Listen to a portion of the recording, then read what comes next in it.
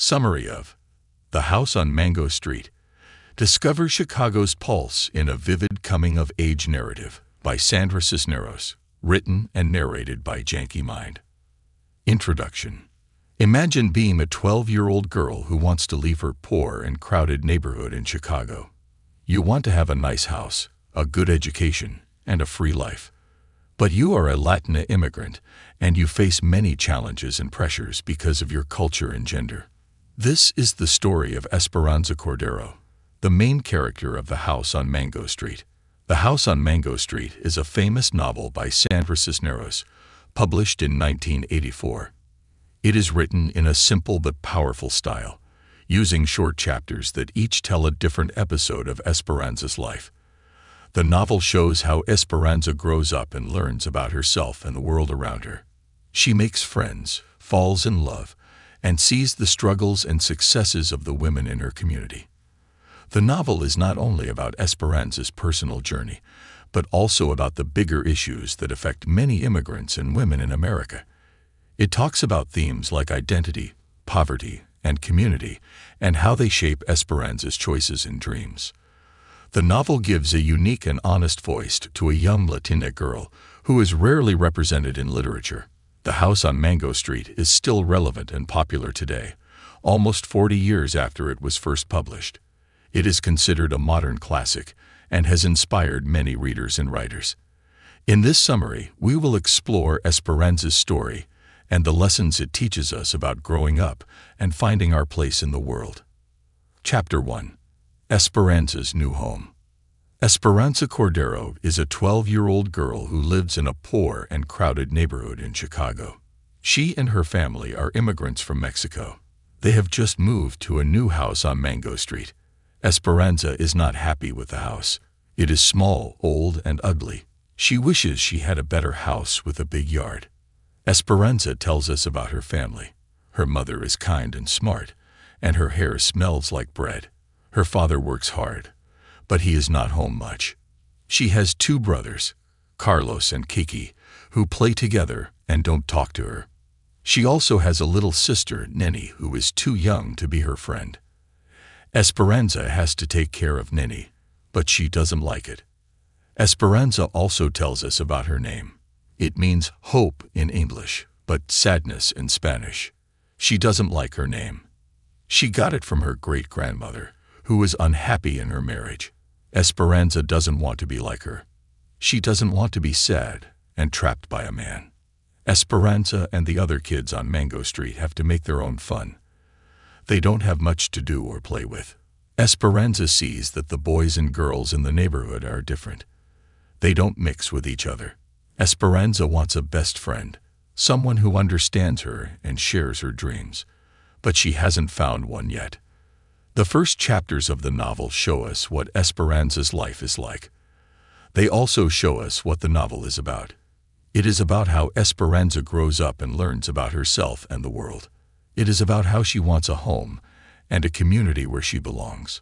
It is about how she faces the problems of being poor, being a woman, and being an immigrant. It is about how she hopes for a better future.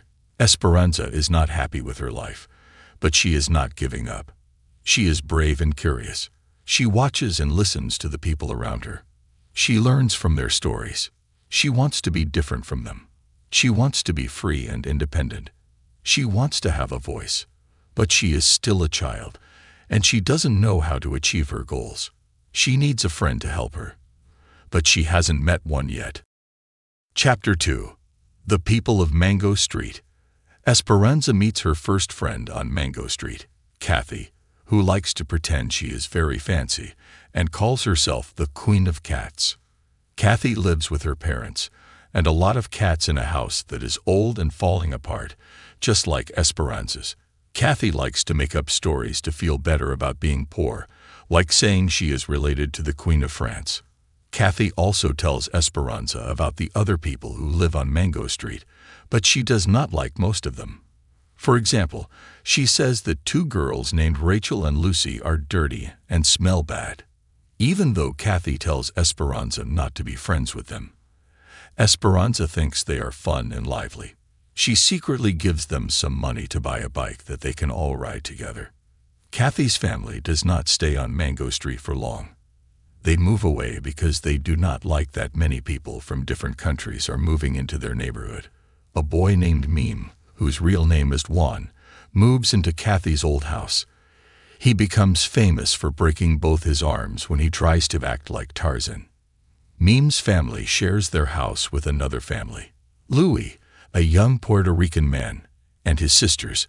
One of his sisters is Marin, who is older and prettier than Esperanza. She sells makeup and wants to get a job in the city. She also knows a lot about boys, sex, and how to look good. She teaches Esperanza and the other girls what she knows. But one day, a boy she likes dies in a car crash, and Marin has to go back to Puerto Rico because her family thinks she is too much trouble. Esperanza also introduces us to Alicia, who takes care of her younger brothers and sisters and also goes to college. She studies very hard, even at night, when she sees mice running around the house. Alicia's father does not believe her about the mice, and he tells her that a woman's job is to cook and clean. Esperanza talks about how people who do not live on Mango Street are afraid of her neighborhood, but she feels safe and comfortable there. But she also mentions how some children who live there die or get hurt because they do not have enough adults to watch over them. First, Meme breaks both his arms when he plays Tarzan, and then one of the wild Vargas kids falls from a high place and dies. These chapters show how Esperanza grows up and learns more about the people and the world around her. She makes friends with different kinds of girls, like Kathy, Rachel, and Lucy. She also sees how some girls have problems because of their gender or their poverty, like Marin and Alicia. Esperanza has to deal with many challenges and changes, but she also has hope and joy. She is curious and creative, and she wants to understand more about her home and herself. Chapter 3. Girls and Boys. Esperanza and her friends are growing up. They start to see boys differently, and boys start to see them too. One day, they find some high heels and try them on. They feel like grown-up women, but they also feel scared. They soon stop playing with the shoes. Esperanza's body is changing too. She and her friends wonder what hips are for. Do they help with dancing? Or with having babies? Esperanza dances with a boy at a party and feels him looking at her. Esperanza learns that being a woman is not always fun. She gets a job at a photo shop, but she has to lie about her age. One day, a man who works there makes her kiss him. It is not a nice kiss. Esperanza sees how other women live. Ruthie is lonely and likes to play with kids. Rafaela's husband does not let her go out. Mamacita is married, but she stays in her apartment and does not speak English. Minerva is young, but she has 2 kids and a bad husband. She writes poems and shows them to Esperanza. Esperanza likes a boy named Sire. He is older and her father calls him a punk. He has a girlfriend who is small and pretty. Esperanza wishes he would look at her more. Esperanza's grandfather dies. She sees her father cry for the first time. She thinks about death and sickness. She remembers how she made fun of her Aunt Lupe, who was sick in bed. She died that same day. Esperanza feels sorry for what she did. Aunt Lupe was nice to her. She listened to her stories and poems. She told her that writing would make her free. Esperanza is not a little girl anymore. She is becoming a young woman. She sees things differently. She faces some hard things, but she also finds something good. She discovers that writing can help her. Aunt Lupe is like an angel who watches over her. She helps her see that she can leave Mango Street someday and be a writer. Chapter 4. Esperanza, the Storyteller. Esperanza is growing up and makes a new friend named Sally. Sally is very pretty and wears sexy clothes and makeup. This makes people talk about her at school. Esperanza is not sure if she likes boys or not, but Sally likes to flirt with them. One day, some boys make Sally play a game where they kiss her. Esperanza wants to help Sally, but Sally laughs at her and tells her to leave. Esperanza has a bad experience with a boy at a carnival. She does not say what he did to her, but it was very scary and hurtful. She keeps hearing him say, "I love you, Spanish girl." She wonders if Sally lied to her about how good sex is. She does not want to be like Sally anymore. Sally also has problems with men. Her father says she is too beautiful and hits her a lot. One time, he hits her so hard that she comes to live with Esperanza for a while. She marries an older man to get away from her father, but he is not nice to her either. He does not let her go out or have friends. She is stuck in another house, looking at the walls. Esperanza goes to a funeral for the baby sister of Rachel and Lucy, her old friends. She meets 3 old ladies who are like witches. They know that Esperanza wants to leave Mango Street and say that she will. But one of them tells her to promise that she will come back for the people who are still there. Esperanza tells Alicia, who goes to college, what she wants for her future. She wants a house that is hers only. She says she would let homeless people stay in her attic because she knows how it feels to not have a good house. She ends her story by saying that she is a storyteller. Writing stories will help her get out of Mango Street someday, but also help her remember how it made her who she is. And when she is far enough, she will come back for the people who cannot leave. At the end of her story, Esperanza decides to leave Mango Street because of what happened to her and Sally. The old ladies at the funeral tell her that she can do it, but she should not forget where she came from. Even though nothing has changed much by the end of the book, Esperanza has changed a lot inside. She is not a girl anymore, but a young woman. She knows that she is a writer and that writing will help her escape Mango Street. But she also knows that she has to come back someday. Mango Street has been good and bad for her, and she wants to make it better for the people who are still there. Final summary.